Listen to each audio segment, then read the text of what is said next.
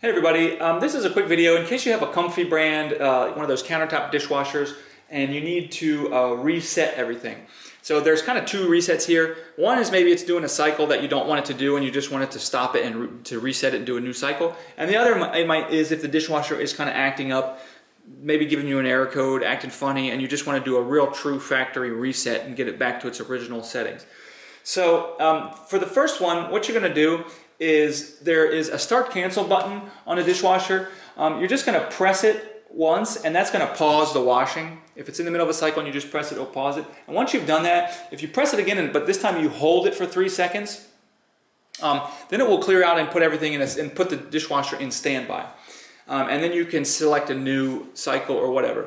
But if you need to do a hard reset on it, the way to do it on a Comfee is just to do it the old-fashioned way, which is just to unplug it from the wall, or if you can't access the plug, you can just turn it off at the circuit and just leave it disconnected for 30 seconds to a minute, but really the longer the better to let the circuits forget everything.